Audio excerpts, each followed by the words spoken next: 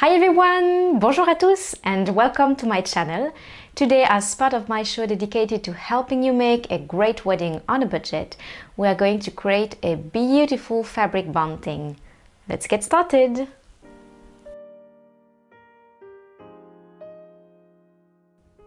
Of course, you can make it for many other occasions, such as a baptism, a birth, a birthday, a garden party, and so on. You can also decorate a room.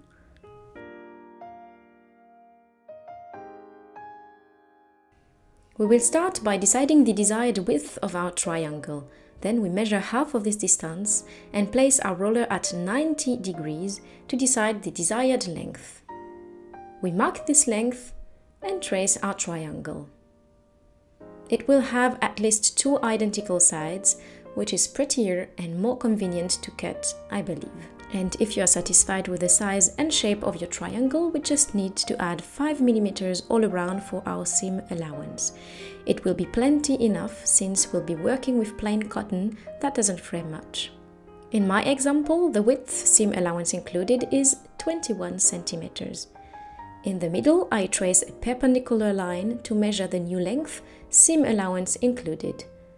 In my case, 22 cm.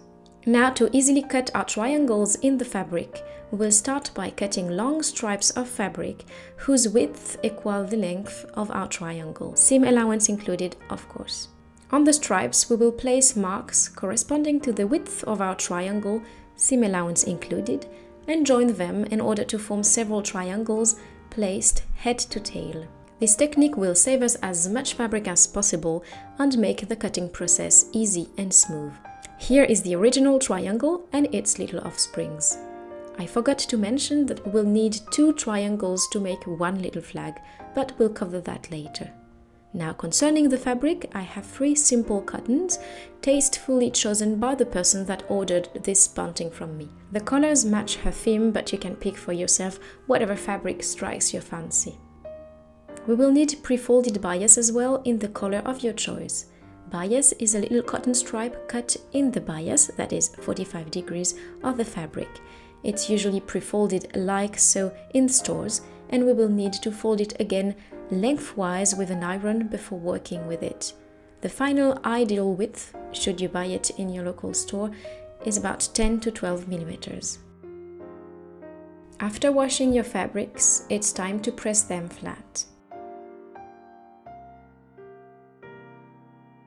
When that's done, we will fold them widthwise, right sides together once, then a second time, so as to quickly and cleanly cut our fabric stripes. With a rotary cutter and a cutting ruler, we'll start by removing the raw edge to make things as neat as possible before measuring the width of our stripes. Remember, this width equals the length of our triangle, seam allowance included. In our example, that's 22 cm. Then, placing the ruler at 90 degrees, we can cut our stripes. Of course, you can use a pair of scissors, and in that case, I highly recommend you to trace the lines with tailor chalk or a regular pen before cutting. I have already cut 2 stripes in the other 2 fabrics, so we can now move on to cutting our triangles. Let's unfold a stripe so as to have it folded once only, right sides together.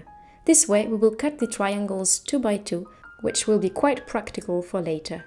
Starting from the folded side, let's place marks every 21 cm, which is in our case the width of our triangle, seam allowance included.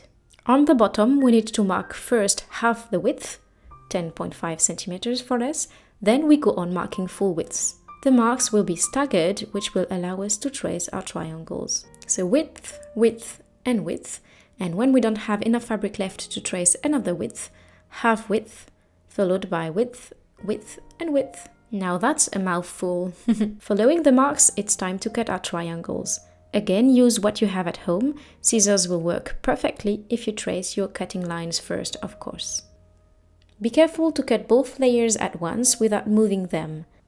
At the end of the stripe, the folded triangle has the right measurements as well. It will find its soulmate when we will cut the second stripe of this fabric.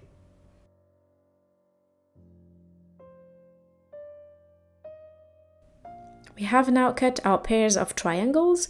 They are already conveniently placed right sides together, and we will make sure that they remain like so by pinning them.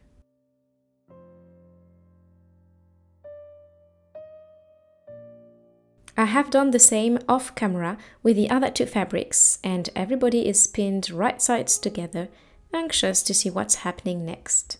We are going to make a row of straight stitches like so at 5 mm from the edge, making sure to consolidate the seam at both ends and at the pointy head. So take off the first pin, place your fabric under the presser foot, grab the threads to help the start of your sewing, a few back stitches, and let's go. The needle, the presser foot and the fabric are placed so as to make the stitches at 5 mm from the edge exactly. Find the right markers for you and sew straight. Once arrived at the head, take off the second needle, make a few back and forth stitches, lift the presser foot, pivot the fabric, lower the presser foot back in place, a few other back and forth stitches, and the head will be solid enough for us to cut off the excess fabric without danger later on. Once we reach the third pin, consolidate the seam again, and without cutting the threads, let's go on sewing the next flag. This technique is a great time saver, energy saver, and thread saver.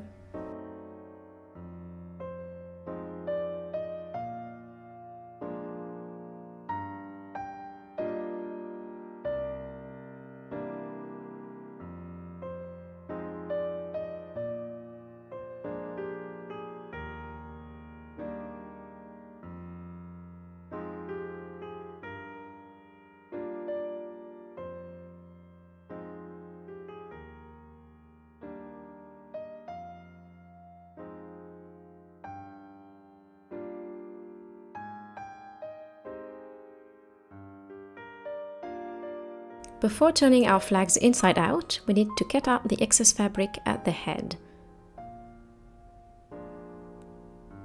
Then choose your tool to turn it out properly, and if you're using scissors, make sure not to cut the fabric.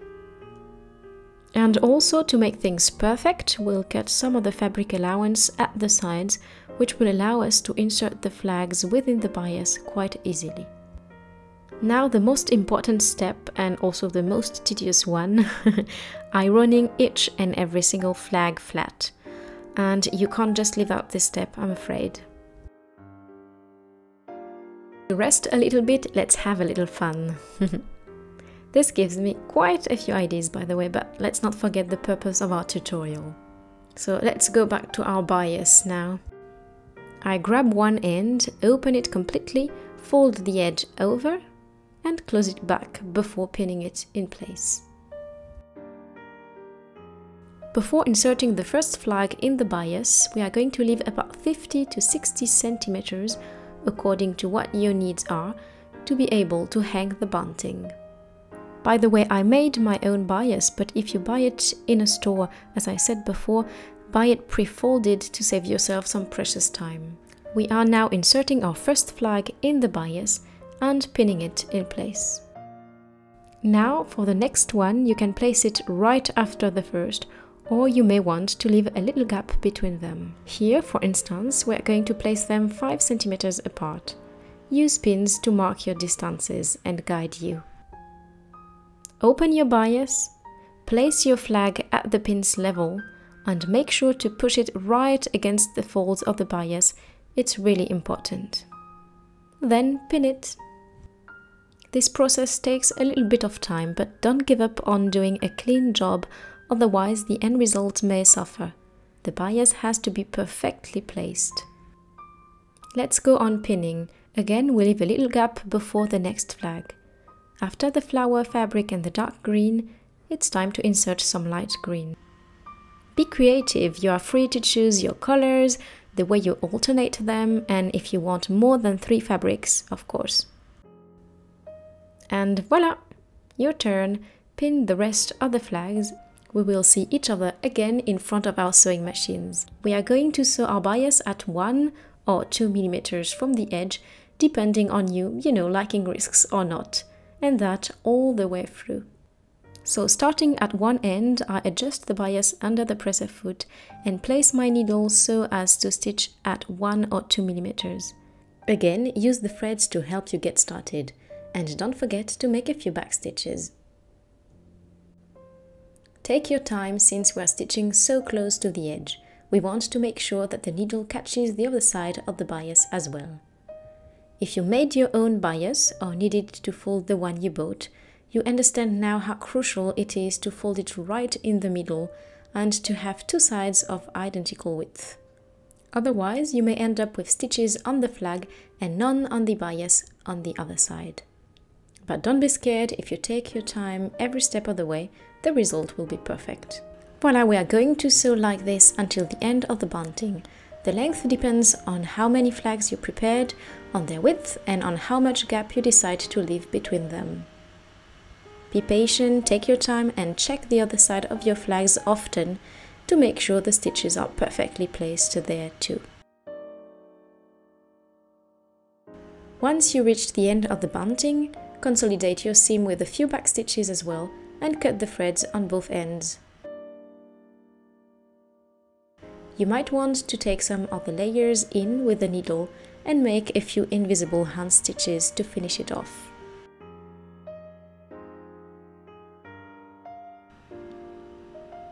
And again, check your sewing on one side, on the other. And voila, you are done! Congratulations! Thank you so much for watching this tutorial to the end. I truly hope you'll make your own bunting soon. Subscribe to the channel, leave me a message and like this video. It takes a few seconds and makes a huge difference.